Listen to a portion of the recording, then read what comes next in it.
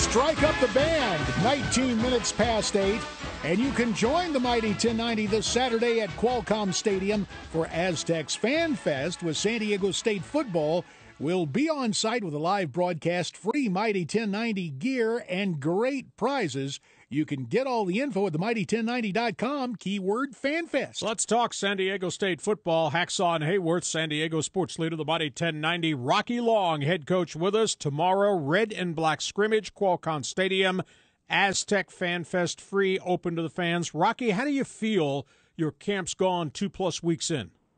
I believe that we're doing what we're supposed to do. I think we've had real good practices up till now. We're trying to develop some depth, and so we're getting to evaluate a lot of guys. And the only way to really evaluate them is to go live, and that's why we're having this scrimmage.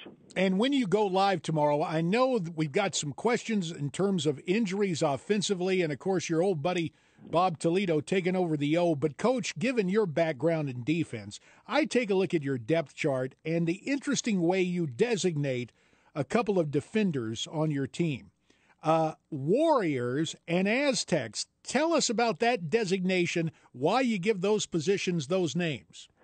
Well, it's kind of a hybrid defense, and there's positions that aren't the normal, they're all three of them are safeties. So instead of having a strong safety and a free safety, or a weak safety and a strong safety, which most people have, since we have three of them, we designate them Warriors and Aztecs. The Aztec is the middle safety, or in most people's defenses, the free safety. The Warriors are like strong safeties, but we have a strong safety on both sides of the ball. So you changed the schemes a little bit, the responsibilities a little bit, and it's been pretty effective for you, huh? Well, it works most of the time. I mean, it has a lot to do with if you have good players or not. Oh, yeah, that always helps, doesn't it, Coach? Yeah, it does. Rocky, sidebar question to that. I remember early in the Rocky Long era, Coach screaming and yelling, "Can't anybody here understand this defense?" It takes a while. Does it take a special type of player intellect to cope with the 3-3-5 package that you run? I don't think it takes a special player, but it is unusual, and in my opinion, it's one of the most complicated college defenses being run today. I mean, because you have strong safeties or warriors that end up being linebackers. You have Aztecs that end up being linebackers. You have linebackers that end up being defensive ends. You have guys at the line of scrimmage that either drop in coverage. I'm talking about defensive linemen that either drop in coverage, or they cover a back out of the backfield, or they cover the tight end man-to-man. So it's very similar to what some of the pro teams do in their nickel package.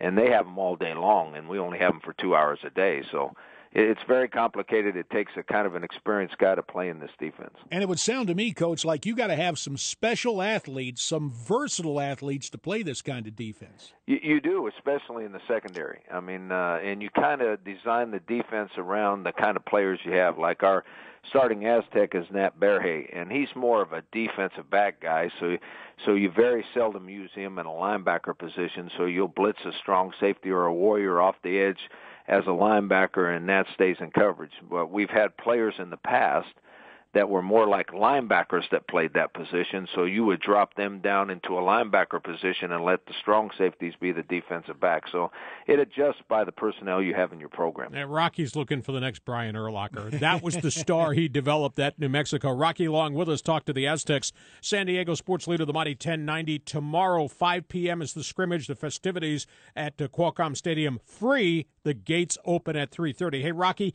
a quick comment, if you will, about some player situations. Who is the lead back behind Adam Muema? Have you found one yet? We have not, and we've had a couple guys with some hurts, pains, and all those sort of things that haven't played very much. Chase Price is one of them.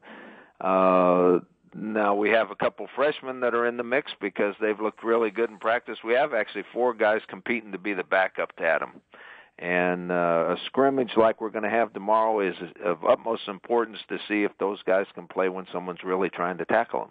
Coach, clue us in on your checklist tomorrow. Obviously, you got your buddy Bob Toledo running the offense, but you're in charge of the entire program. If we look at the Rocky Long checklist for tomorrow's red and black scrimmage, what will we see on it?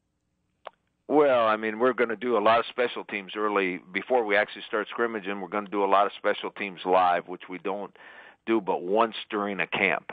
So we're going to try to find out who can cover kicks, who can return kicks, We're going to find out if we can kick field goals. We're going to find out what kind of punters we have.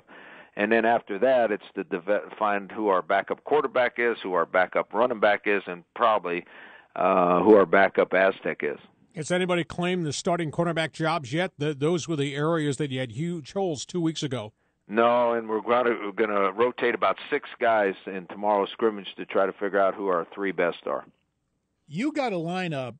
Week 2 of the season, you're heading to Columbus, Ohio, and then you get a week off. In week 3, Oregon State comes in. Coach, I don't have to tell you, these are programs nationally ranked.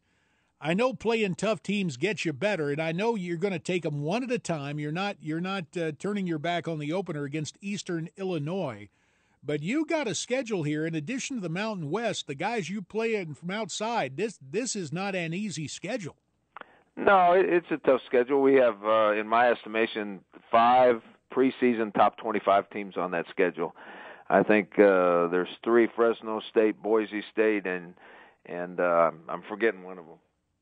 San Jose State are probably top 25 programs coming into the season too. And then, like you said, Ohio State and Oregon State are in the top 25. So Ohio State might be number 2 in most polls. So yeah, it's a tough schedule, but when you're trying to develop a program and make it better, you have to play good people to prove that you belong. Good stuff. Rocky, we'll see you out at the Yard. Thanks again for being with us. Of course, we're looking forward to talk to the Aztecs every Friday morning as the regular season gets started. We'll see you tomorrow night. I appreciate it, guys. Thanks for having me on.